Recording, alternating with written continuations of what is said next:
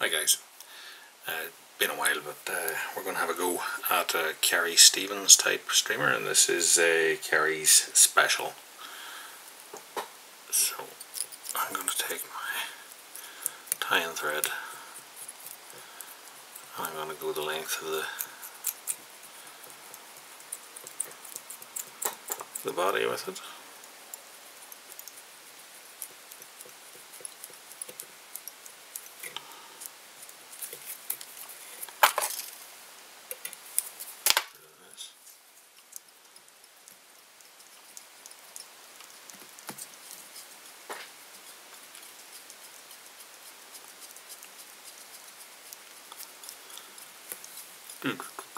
Takes a while.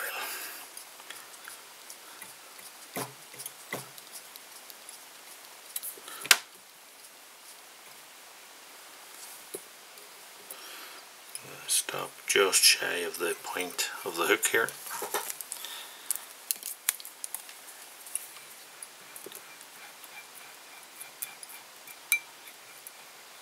Varnish my thread. Come back up. Varnish, wax the threads. Wax some more of it. Takes a lot of turns to get up these big shanks.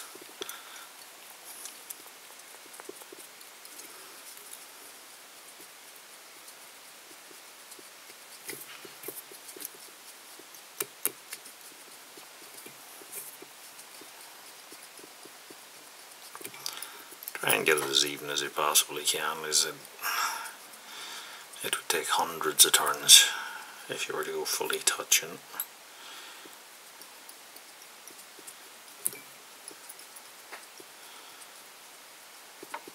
Sometimes what I'll also do with these types of things is to just wrap the thread and then take the wax and just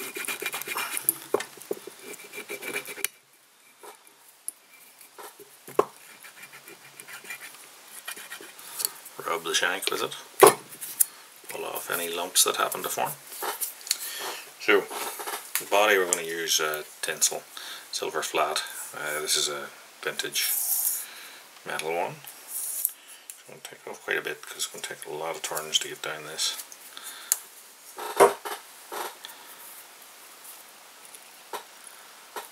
I'm going to tie that in at the front. I'm not being overly worried about how neat that is because I'll probably take those turns off. So I find it's easier to wrap with the hook upside down.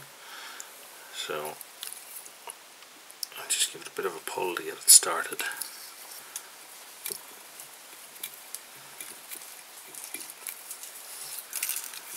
And these shanks are also, with the length of them, they tend to bend and move about as you're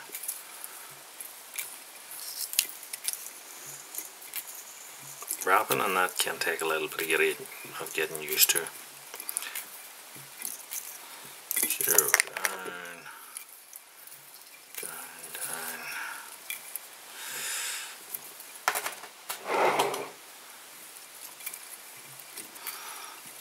What I'm doing is I'm going the whole way down to create the underbody with the silver tinsel, and then I'm going to come back up with it. Some people will just start at the rear and come up, but you have to be a whole lot more particular if you're going to do that. And I think also the two levels, if the thread level is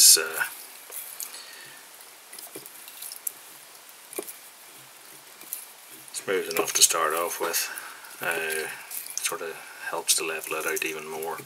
And also there'll be, even if you do have a slight gap, it won't show through if you have the first level silver as well.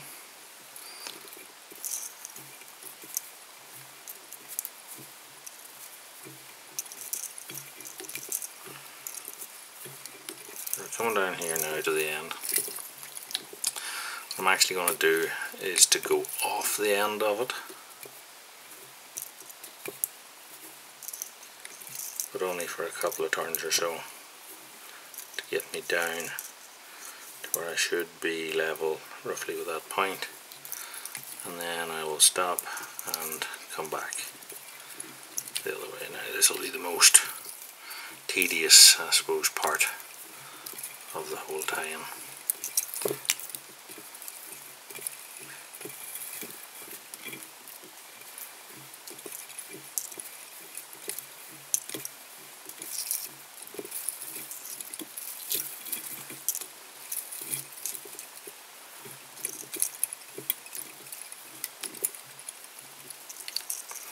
If you're using metal tinsels, what I find is that you can feel for the tinsel sliding off the previous wrap. If you understand, as I lap over it and then it slides forward, you'll feel it going over the edge, and that's a way of making sure that the turns are pretty much touching. Again, that takes practice and a bit of getting used to.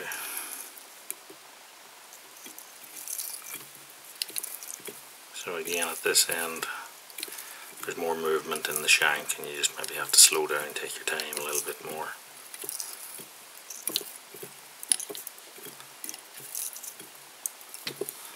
Turn that up. Pretty happy with that. So what I'm going to do is take these turns here off.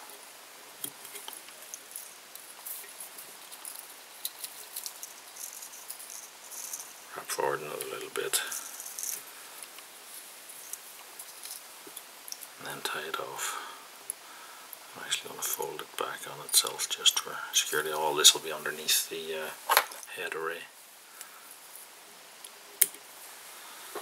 Trim that. So now we'll have a look at the tinsel.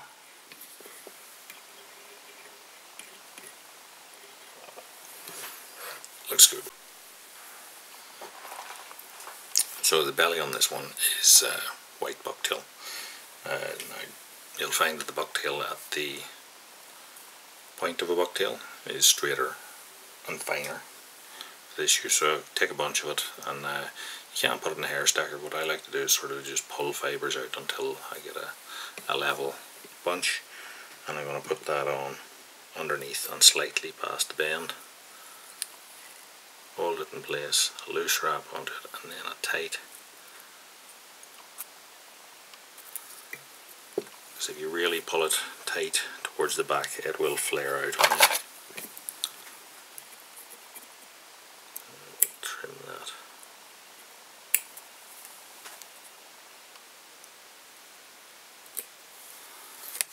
Off.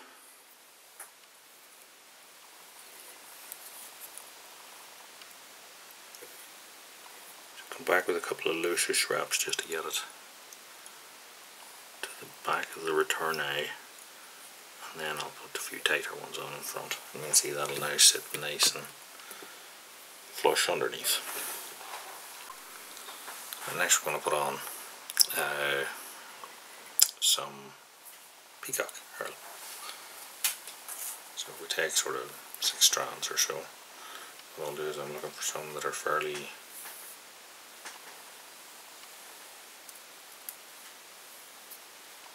heavy, if you know what I mean, quite substantial. Take 3 off each side.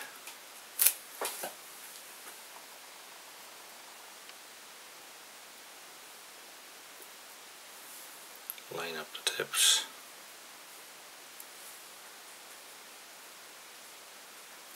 Set these other ones up-sided.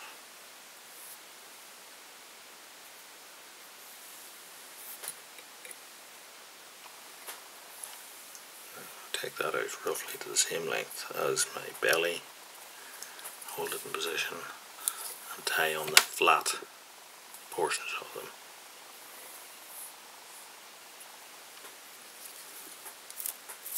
Tie in at the front, trim that off, hold them down and then wrap back over it. That should sit nicely on top of us. So next we're going to support the wing with a little bunch of fibres of the same colour as the hackles that we begin with. So that being pink, so I'm going to take, I've ripped off a bunch of hackle fibres from either side of this largish hackle. Take that bunch, I'm going to set it on top there.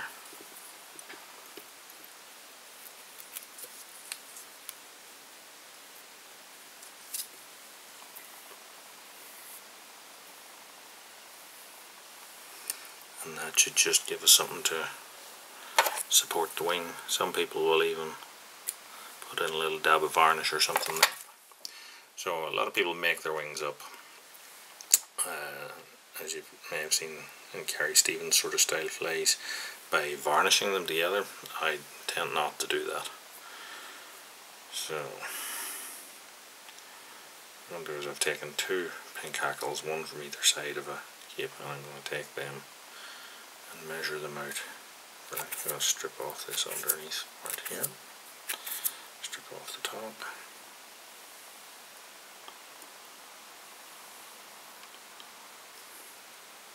Once I'm happy with the length of them, I'm going to get one either side of our little bunch there.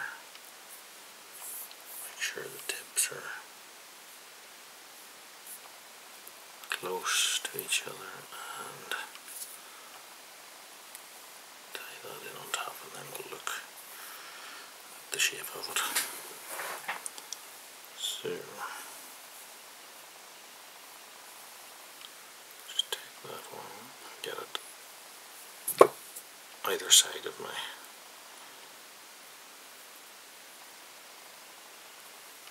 herl. I also tend not to tie them on the sides, as I like to see the body as much as possible.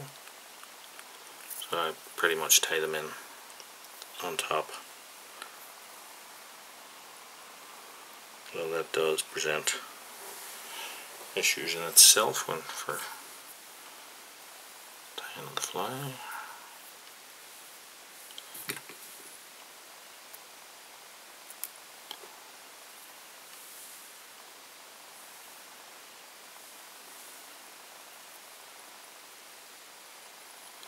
Pull them down, take them back in. That should create like a tent for me.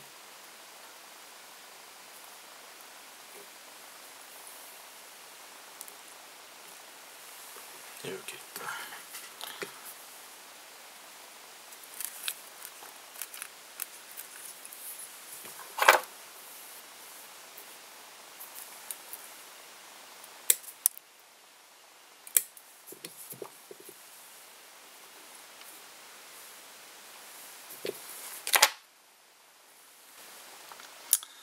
Okay, so the next portion of this wing is golden badger hackle. It's the same length. I'm using a bit of artistic license here in that I'm using ones that are black for about half of their length. I'm going to measure them out until we are same length roughly as the pinks. Hold that on the side, tie it in place, and then I'll do the same on this side.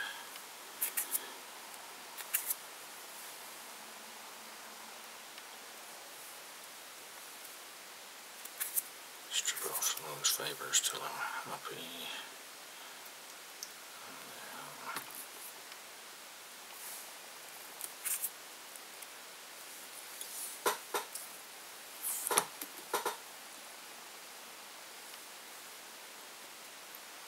Pull that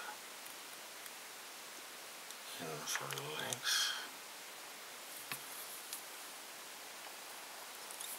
grip it in place, tie it in.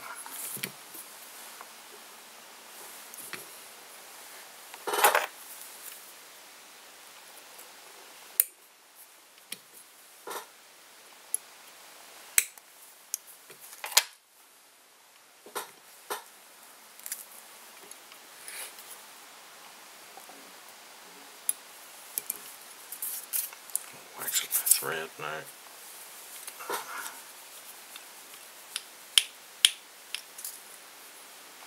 make some effort at starting the head shape at this stage.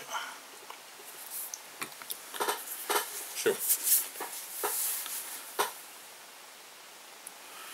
now we need sides. For this we're using red golden pheasant.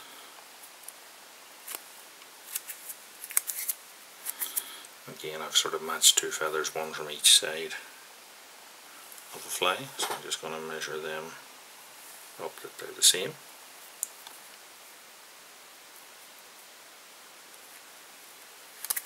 Strip the same amount of each feather, and then set my left and my right down. I want to look for a little straightish golden pheasant topping for underneath here. It's a fairly flat one. I don't like the ones with a lot of curve in them. I'll turn the fly over. Now you could have put this in at the same time as you tied in your belly, but it'll probably tend to get displaced by tying in the other elements as you go. So I wait till now, put it in. Once it's tied in, what you can do is just fold it back on itself like that, and then let it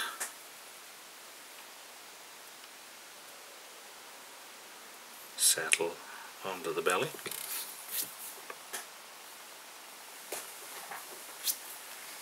And then we'll add on the two golden pheasant for cheek plates.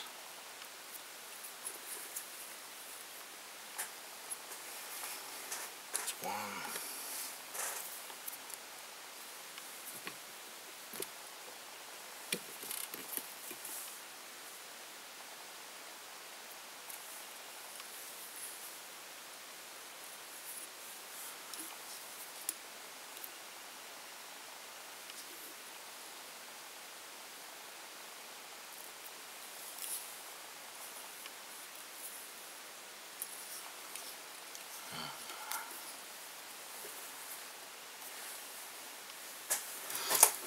Just going to flatten the stem here as it wants to twist itself.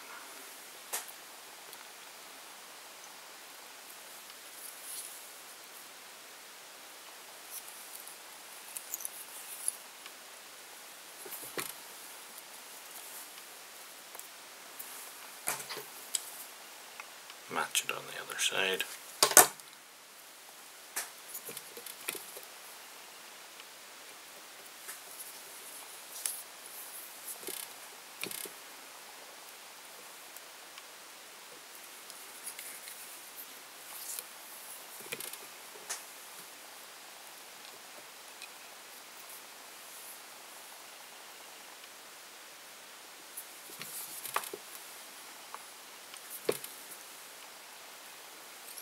Hold all in position and tie down forwards. I'm going a little bit beyond the front of the head. I'm trying to taper it the whole time as I'm tying it in. Trim off those little ends. To finish this one off, we just need to get a couple of jungle feathers. So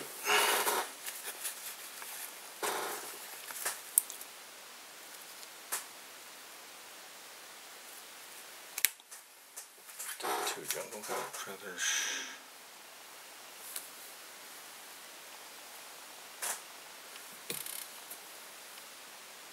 I'm going to tie that in so it's not quite the length of that golden pheasant plate. Nearly, not quite. Hold it on the side, tie it in at the front there, and then wrap back over it, and hopefully it will sit roughly in the middle of that. And then the same for this side. Measure them up across the top for that they're even. Hold it on the side.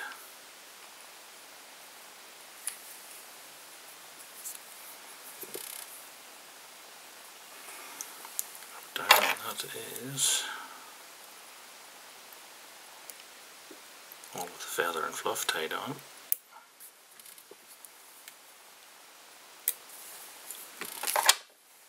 So, now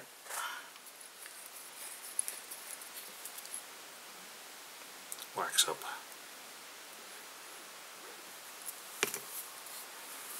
thread.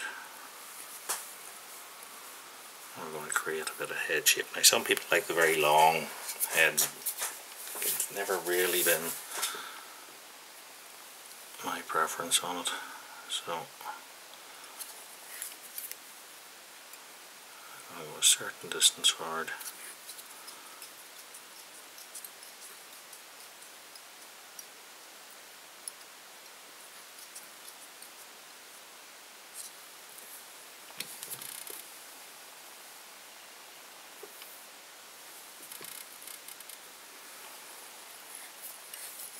And then I'm going to put on a couple of half hitches to hold it in place. Trim that off, and I'm swapping now to a red thread, and I'm going to put that red band in the middle of it.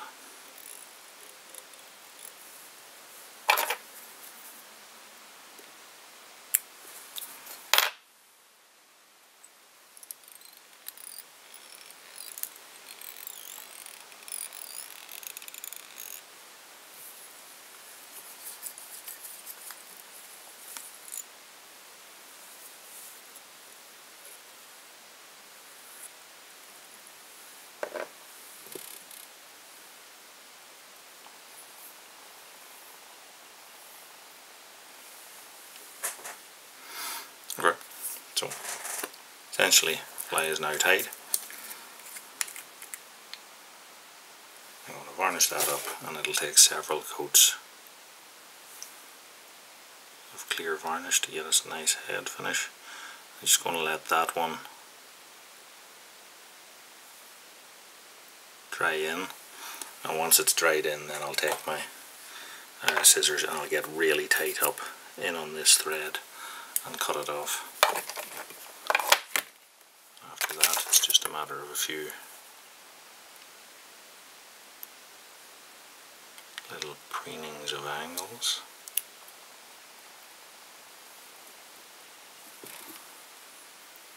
But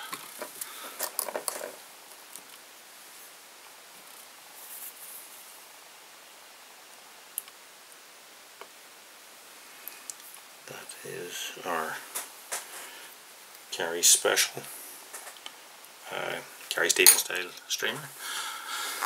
So, for those of you that are new to us, thanks for watching. It's been probably a lot more protracted video than usual, but then it's a more awkward fly.